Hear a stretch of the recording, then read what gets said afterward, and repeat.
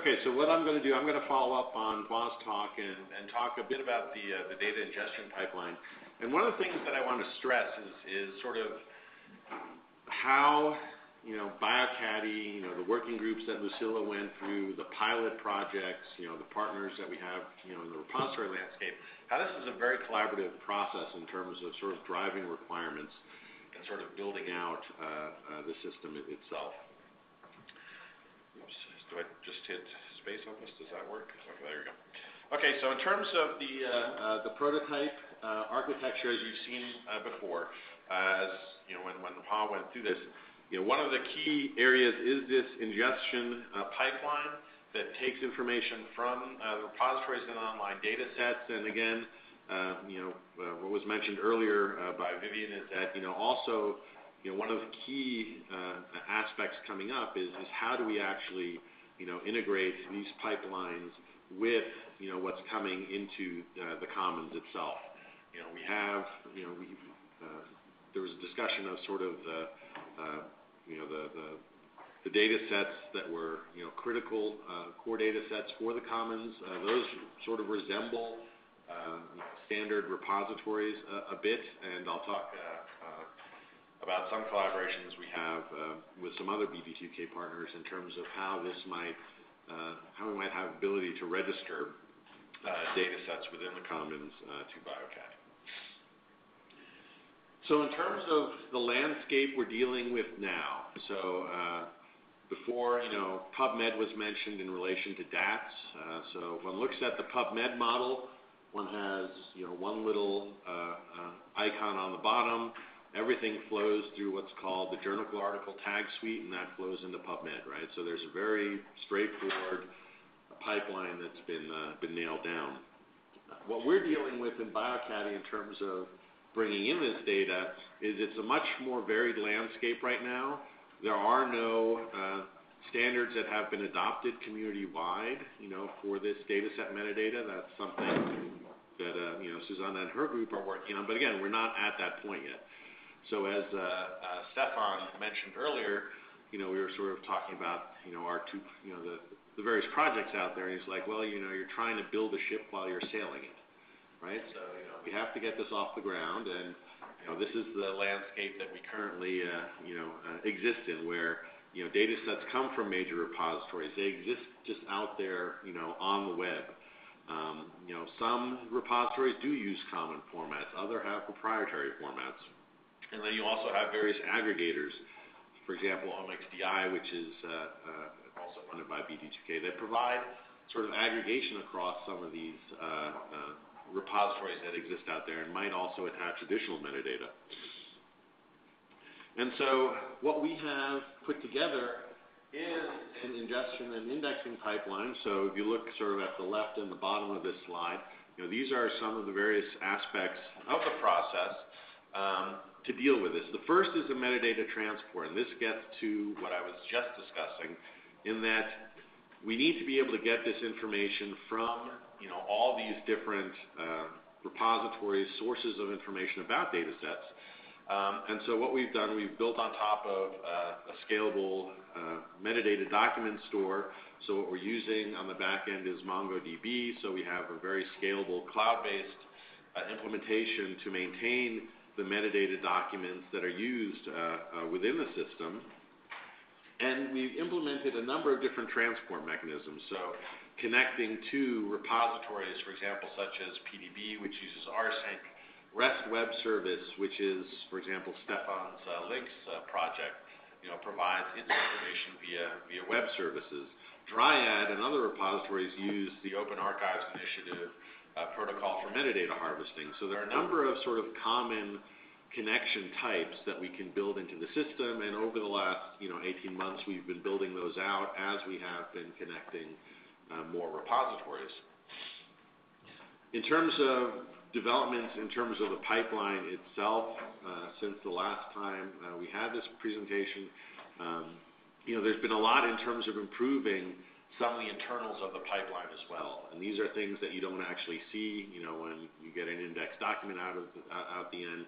But, improvements in source configuration, improvements in how the pipeline operates, improvements in terms of how the system is actually able to send documents out to be processed.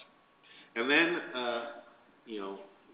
some key areas sort of in terms of this metadata extraction are with some of the external groups that have been mentioned before. So the first thing I wanted to mention, and this ties, again, to the discussion we had earlier, and the discussion we'll probably have then with Susanna later this afternoon, is interaction with schema.org. So one of the methods that could simplify the ability for BioCaddy to actually get metadata about data sets from relevant resources is through appropriate markup, at the repository, for example.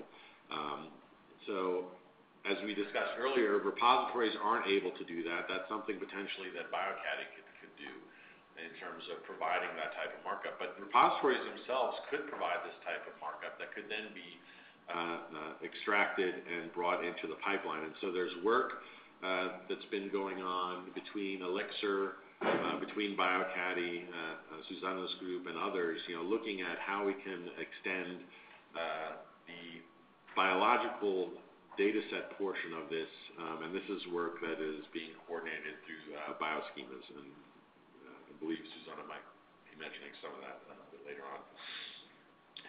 The other interaction that I thought was important to mention is that there are a lot of data sets that might exist out in the wild. So if a lab has a large data set that they've collected that might be then present on the commons, how does one actually register that with BioCaddy, right? It's not in a repository anywhere, and there might be some specific metadata that's relevant to that data set. And so what we've been doing, we've been working with Mark Muson's Cedar Center at Stanford, and they're developing tools to basically create templates for metadata creation within a user interface. So screenshot's probably a little hard to see there, but this is sort of our template, BioCaddy user template that we've been developing in their system.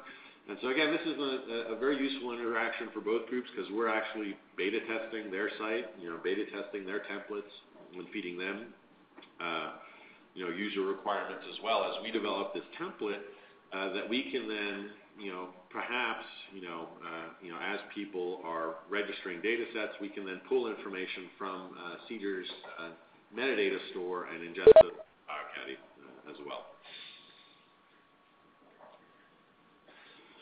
The core piece of the ingestion pipeline is then this metadata transformation. And so this is,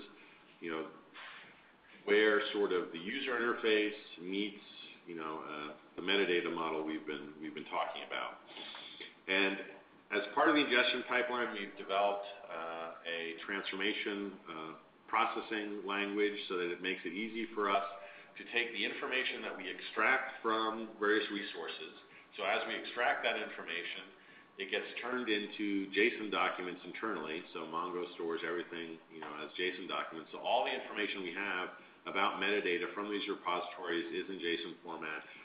We have this transformation language that we've implemented that allows us then to define transformation rules from various standards or from repository-specific information into the model of the index that we have that we then deploy. And as was just mentioned, 2.1 specification actually was just published this week, and we've also just this week sent Hua's group the first index documents in the 2.1 model so that we can then interface the new model with the interface. Now, one of the key things to understand here is that this is a very sort of intricate dance that's being played by multiple groups within BioCaddy because we're getting requirements from many different sides. So we're getting requirements from users, as Hua pointed out. So we're getting requests in for certain features. Some of those features basically point to direct changes in the metadata model. So we're flowing through from the user requirements that we're getting as users are testing the system all the way back to the metadata model. We're also getting feedback from repositories. So the June workshop with repositories was mentioned. So there's also feedback from repositories as what they can provide, what they can't provide, what they'd actually like to see as part of DataMed that has to flow into the metadata model. Then there's a whole host of BioCaddy working groups. So all of this is flowing in and through this metadata model, which then has to get implemented. And so, as we're going through these various iteration cycles, there'll be development at the metadata level. So as soon as with the release of DATS 2.0, one of the key things that we went through was a long process of reviewing the model, looking at the dozens of repositories that we've already indexed, doing mappings, doing comparisons, feeding back to the metadata model, which has then now resulted in this 2.1 release. So there's a lot of interaction between the various groups and making sure that we have a robust metadata model that then can be then represented in the documents that we produce. And so in terms of specifics, in terms of what we've actually implemented in the pipeline, is from all these different work groups. And Lucilla had mentioned all these work groups before, but I just wanted to highlight again, saying that in terms of the identifiers recommendation, how we're actually representing identifiers in the index documents, the DATS model, definitely. The end user evaluation criteria, some of the feedback, from the users in terms of how they would like to facet sort information, the data set citation metrics. This is where we're actually we've created a back-end data store to maintain linkages between data sets and publications so that we can actually bring that information into the index. The accessibility metadata that's part of DATS 2.1, that is part of the new metadata that's being rolled out with the new version of the pipeline. And as I mentioned, the repository collaboration, which was part of this June workshop. Now, in terms of question that always comes up is always comes up around various parts of scalability. So as you noticed, I've touched upon this in various parts of my slides. In terms of the metadata ingestion piece of this, and this was mentioned earlier, PubMed is sort of the ultimate sort of target for where data set metadata specification and ingestion could end up, right? So we have then a formal specification that's adopted by all repositories that makes it easy for DataMed to ingest its metadata because there is a common format across all those ways.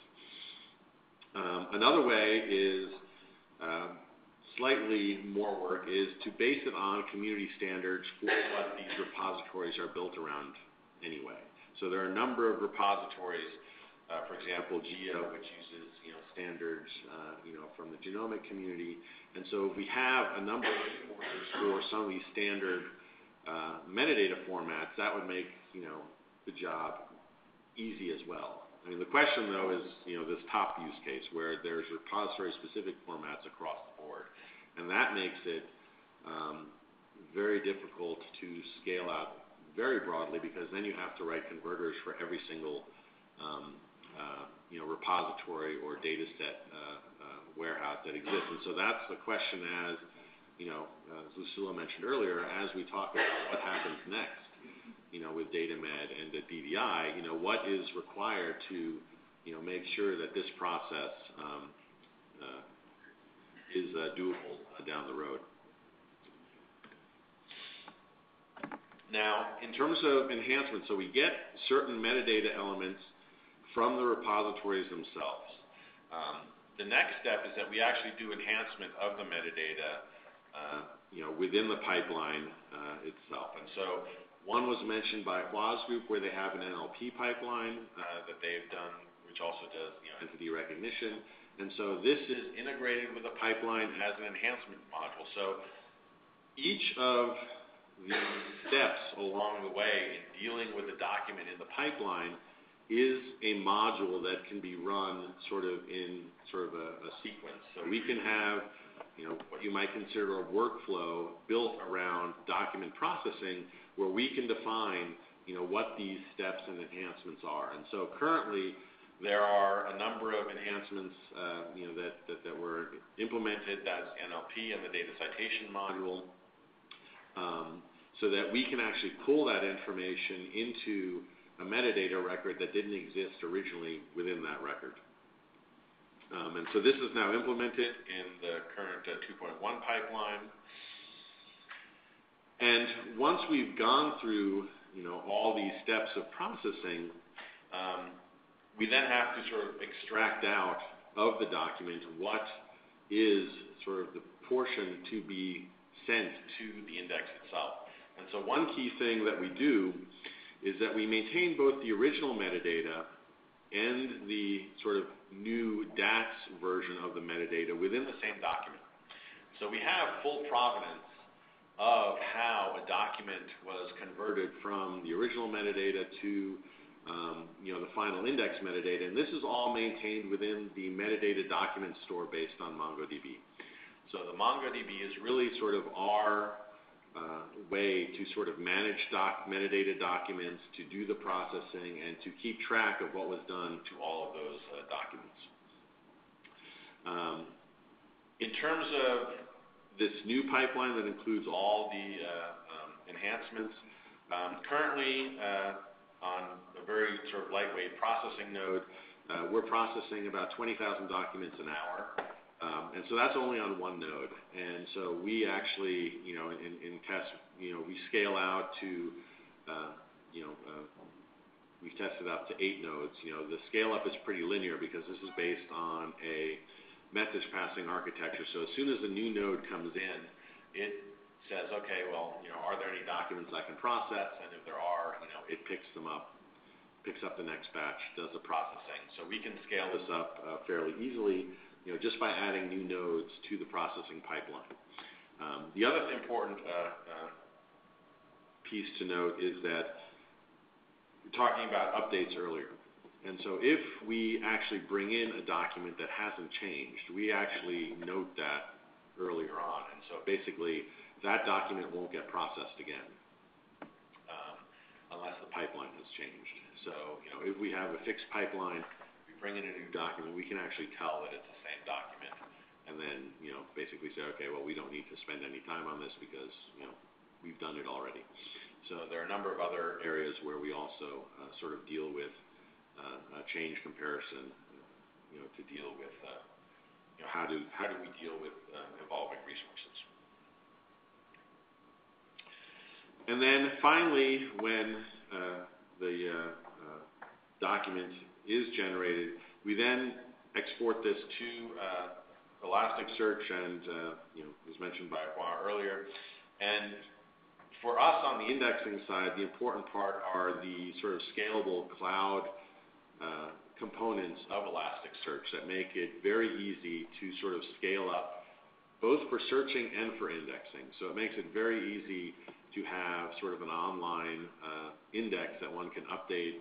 One can add, new indices. So how we structure our indices on the back end, we're able to easily add new data sources, to the overall index, as they come online, and we're also easily able to update them, sort of as they exist on the service itself. There are native JSON APIs for developers that would target directly the metadata, and what Juan mentioned in his slide is that doesn't include a lot of the sort of user interface workflow in terms of doing some of the query expansions and other things that they're doing on the user interface that one might also want to see in services. So we actually envision there are sort of two sort of layers of services. There's sort of a raw API, which is access directly to the index data, and then there's sort of a more user-targeted API, a higher level API, where groups can develop applications based on the functionality of DataMed, but through the services themselves. And that was sort of the quick overview of the data ingestion pipeline. So if there are any other questions, I'll be happy to answer them.